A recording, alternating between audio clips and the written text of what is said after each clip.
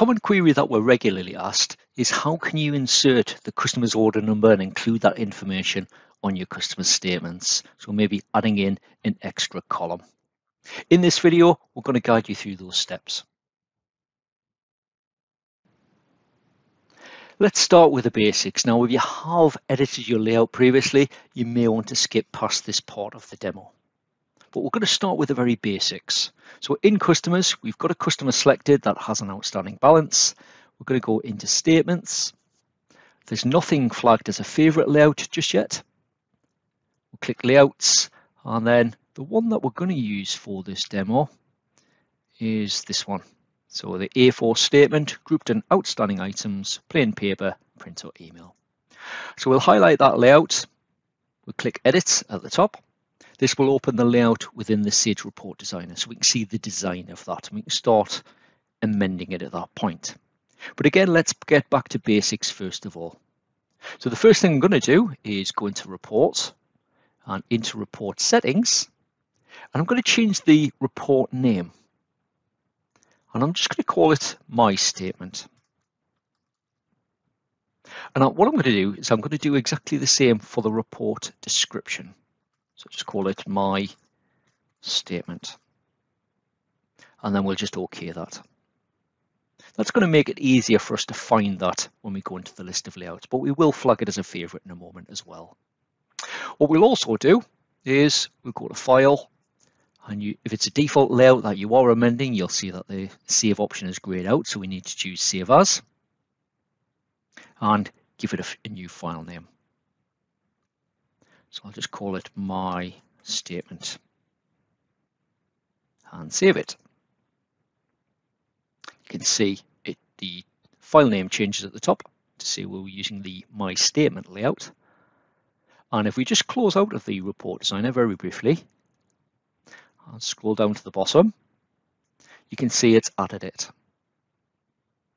So I've got that flagged as a favorite. If you haven't already flagged one as your favorite, just click on the little star.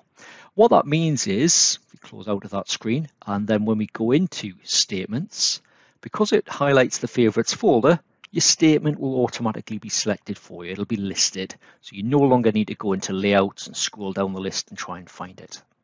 So flag it as a favorite. That's available when you're working with reports as well and your invoices. So we'll go back to highlighting our layout. Click Edit at the top. Takes us back into the Report Designer, and we're ready to start making changes. Now what we want to do is move details across both the heading and in the main body of the statement to make a space where we can insert the customer's order number. So essentially adding in that extra column. Now to do that, what we'll do is we'll highlight details first of all, the column heading. So we've got the bounding buttons around it there. And then what we're going to do, I'm just going to drag that across a little bit to the right-hand side. And for the details, we'll just highlight that one. So we're in the header number footer section. So make sure you've got details selected. Again, it'll put the buttons around it. And then just on the left-hand side, what I'm going to do is I'm going to reduce the width of this one.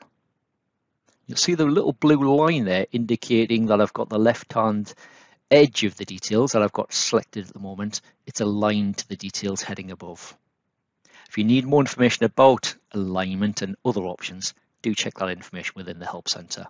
But I know it's aligned at that point, and I can just release the mouse button. What I'll also do is for the invoice reference, I'm going to make that a little bit narrower as well. It's quite a wide field, this one, and you probably don't need that many characters. So we'll just click onto that one. And again, this time, reduce the width from the right-hand side. So anyway, we're left with a space here between the reference and the details columns. And this is where we're going to insert the customer's order number. So when I'm talking about the customer's order number, it's the one that you would enter when you're entering invoices and credits. Okay, now what we'll do is I'm just going to click Save at the top. So the one that looks like a little disk, give it a click, and that will save where we're up to. So that's the basics covered. We're now ready to start using the join editor and joining tables so that we can insert the customer's order number. Now the first thing we want to do is go into Report and then click Joins.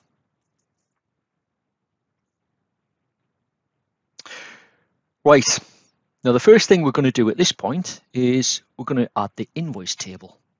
So on your left-hand side, you'll have a list of the tables that you've got available, and we're looking for the one called Invoice.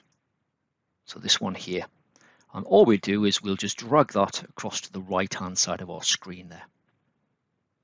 Now, a good little tip at this point, because of the rest of the procedure we're about to follow, is to make it wider. We can also make it a little bit higher as well. So we'll just, with it selected, we'll just drag it so it's wider. I'll also make it a little bit longer as well. The other one we want to do that for is the one that's termed Audit Header. Now that one's already on the screen, so it's this one here. So again, I'll select it, make it a little bit wider, and then also increase the height as well. Just makes it a little bit easier for us to find what we're after.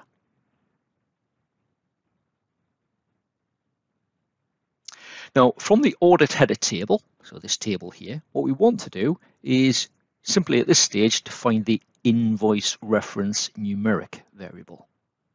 So there should be an alphabetical order. So just scroll down, and it's this one here, invoice reference numeric. I'm just going to highlight that for the time being to make it a little bit easier to see it. What I'm also going to do is from the invoice table, I want to find the invoice number variable. So in this one, again, we can just scroll down, and there it is there, invoice number. Now what I want to do is from the invoice reference numeric, so this one here, and you must make sure you do it in this order as well. So hover your mouse over it, hold down your mouse button, and we're going to join the two tables, essentially the two variables together. So hold down your mouse button. What we normally recommend is just drag it off to the side, and then obviously come in at the side here, and I want to link it to the invoice number. And it'll put a line joining the two at that point. So that's the first join complete. What we now need to do is to select the join between the two tables, so this line here. So we'll give it a click, and then we want to look at the properties on the right hand side. Now you might want to make this a little bit wider just so you can see more of it. And what we want to do is to change the join type. So the join type here currently says inner, and what we want to do is set that to parent outer. So we should have invoice reference numeric, parent outer, invoice number. Now what we'll do at that stage, we'll just collapse the properties panel on the right just to knock it back down. And then we click OK at the bottom, and that's us ready to go. We can now insert that variable, or the data field as it's now known, onto the template, onto our statement layout. Now just before I do that, again, I'm going to save where I'm up to. So just click Save on your toolbar at the top, or go to the File menu, click Save. What we now want to do is essentially we're going to put a heading in here, and then we're going to put the data field in, which will essentially pull through the customer's order number.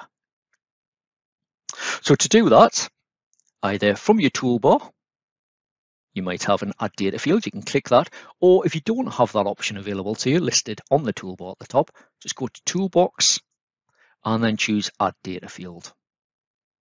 Both will do the same thing. What we want to do is then move the mouse into this header number footer section. So where we've got a gap, you'll find that your mouse turns to a cross.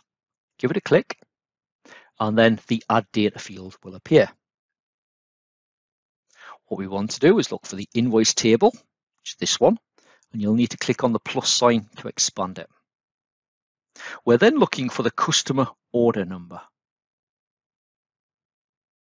So we'll just scroll down. There it is there, customer order number. Select it, click OK, and it'll pop that into the gap for you. Now, it will be quite a lengthy field initially by default, but obviously you can play around with that if you need to, just to reduce the width of it.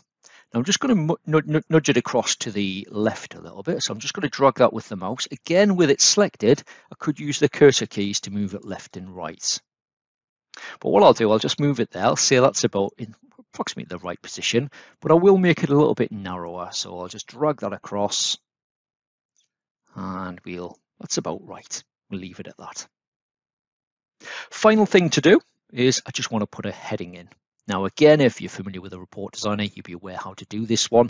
All you need to do, if I just click off that to deselect that customer order number, is just on the toolbar at the top, click Add Text, or I could go to Toolbox and also use Add Text. The other thing I could also do is I could right-click, say, the reference heading. So right-click, copy, and then just in the space here, if I just right-click and paste. Now it's called ref at the moment, so I'll just get it roughly in the right position. So again, you'll see that the alignment guide's coming through as I move that around. So that's aligned to the left there of the customer order number. And if I just double click, what I'll then do is I will then change the text.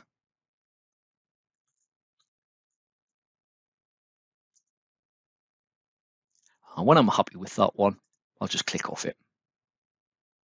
And that's essentially it done. So we're just going to save our changes. We'll close out of the report designer. We've still got our statement selected. Remember, we've got that flagged as a favorite. And if we now just preview that, you can set the transaction date range if you want to. Because I'm using an outstanding statement only, it will give me a list of everything that's outstanding against the account. So I could just accept the full date range. If I did just want to set it for maybe the current month, what I can do is on this date picker field, gives you some of the quicker options to choose. So if I wanted to do it for last month, for instance, it saves me having to key that in. But I'm just going to select, just accept the default date range. I'll click OK. It previews that one. And you can see we now have the order number pulled through. Obviously, there's one missing here because we haven't entered an order number against that particular invoice. But that's how you go about entering the customer order number and getting to pull through onto your customer statements.